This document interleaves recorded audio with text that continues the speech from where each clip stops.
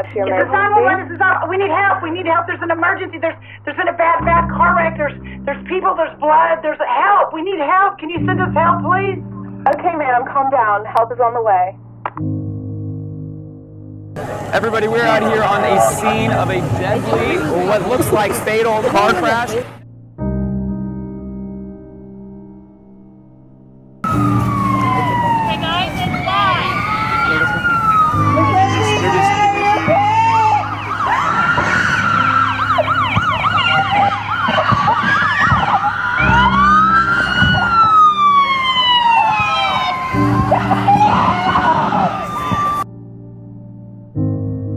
Now, from what I'm seeing, I do see alcohol beverages on the floor. I see a few beer cans. I'm not sure if that's related to the crash in any way. We don't know for sure. We have not been informed at this moment.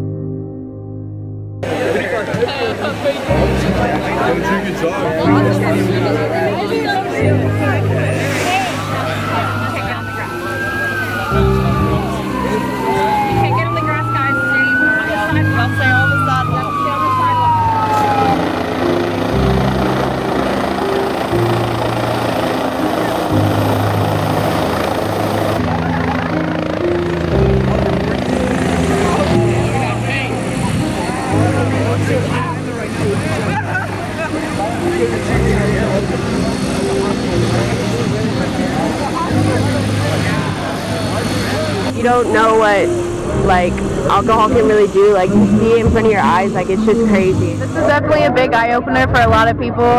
It should open you a lot. Don't pick up your phone, don't drink. You can obviously, you see what happens. It's ridiculous, it's crazy. It can happen to anybody that you absolutely know at any given time. I mean, this may not be real, but it could happen at any given time. I mean, it could be real.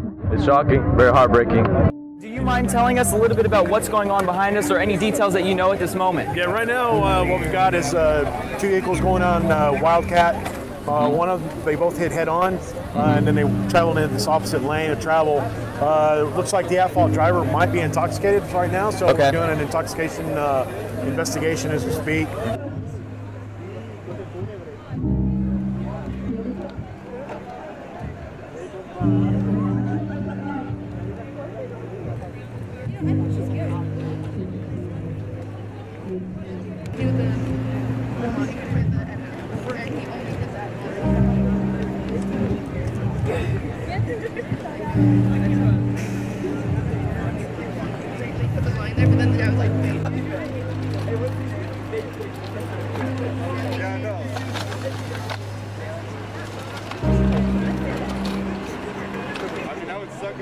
Right now, I'm getting ready to call, one parent. Their daughter was severely injured. She's going to be she's being transported over to Driscoll Children's Hospital. Engine PSA, this Eden. Is this Mac Eden? Yes, this is Mac Eden. Okay, are you the father to Mackenzie Eden? Yes, sir. I have some bad news. She was involved in a traffic accident over on Wildcat Drive. They were hit by a drunk driver. She's in serious condition right now. She's being transported by our medics to Driscoll Children's Hospital. I'm here to see Dawn Gunn. You're the mother of Colton? Yes. Okay, there was a serious accident in Wildcat after 10 this morning involving a drunk driver. Your son, of course, I have to tell you that he was pronounced dead at the scene.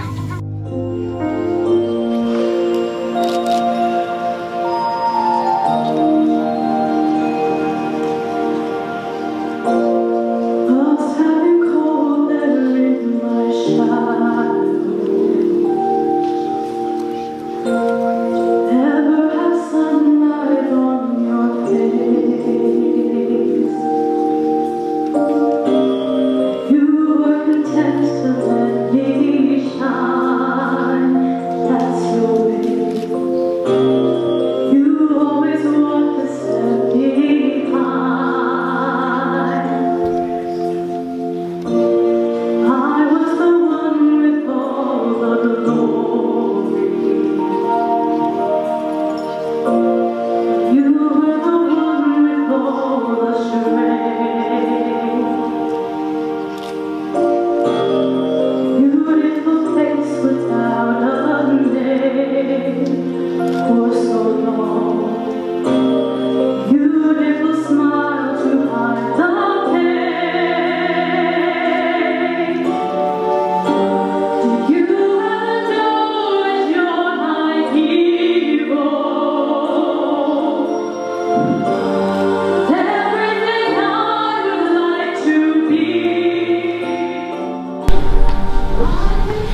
received a call from a police officer and was told you had been in an accident and taken to Driscoll Children's Hospital. It brought back a flood of memories.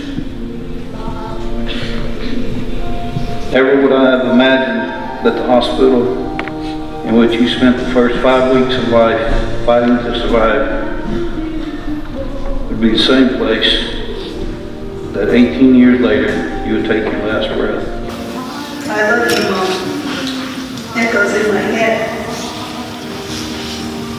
My I like you a lot now fill me with regret. I love you, Mom. Words I've always cherished hearing from you, and now I no longer take for granted. I love you too, son, are words I wished I would have said. You completed my heart, and now it is shattered into 1,000 billion pieces. My favorite thing in the whole world was to watch you shoot. You were such a natural. I was so proud of you. You, my son, were my #1 and first place in my eyes. I love to sit and hear you play the guitar, even though you said you couldn't sing. I heard you, and yes, you could. Mama knows best. She was involved in Calallen TV and theater. She loved the technology aspects of these clubs and hoped to continue this interest in college. And she hoped to one day travel to Los Angeles and get involved in Hollywood. And I always told her to go for it, because she only lived once. Oftentimes you said I love you to me. I never said it back. So I never showed you or told you as much as I wanted to. And I loved you. But I do. And I always have. I'm sorry it took me this long to realize that I had a beautiful life with you.